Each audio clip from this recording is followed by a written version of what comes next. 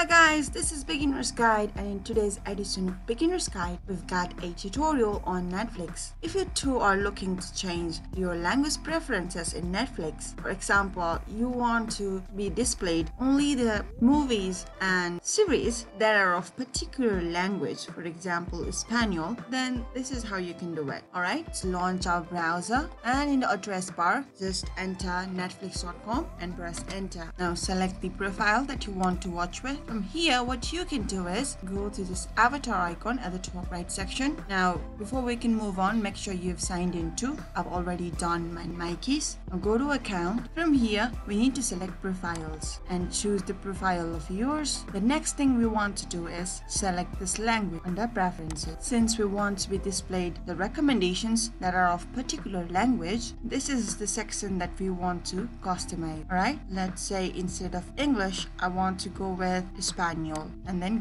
give it a save, and there you have it. Languages is set to English and Espanol. Now that's it guys, that's how you change your language preferences in Netflix. See you in the next Beginner's Guide video. Until then, take care and bye.